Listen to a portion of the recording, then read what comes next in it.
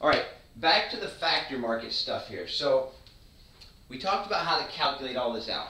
That's wonderful. If you notice here, the MRP declines as the quantity of our workers increases here. So they gotta have this inverse relationship going on here.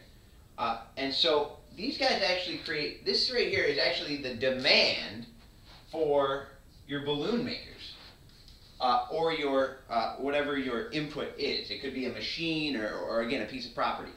So this is your demand curve in the factor market. Now the thing is, this depends on two things. The marginal physical product of each worker, how much they individually can produce, or the price of, in this case, the balloons. And if either of these two things changes, it's going to change the demand that we have for our workers.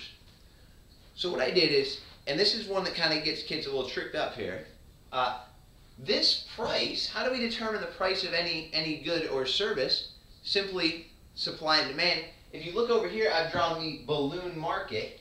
Notice that this is not the factor market. This is in the product market. This is households being buyers. So if you look, right now I have the price of balloons at $2. And this is how I determine it in this market.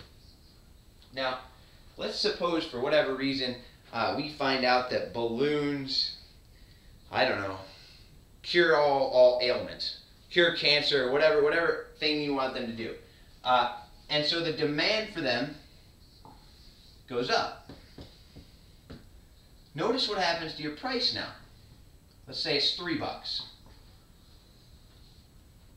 So now your balloon price is no longer $3, and so instead of multiplying by 2, each one of these has gone up in value, so your marginal revenue product has increased as well, which means what's going to happen to your decision to hire here?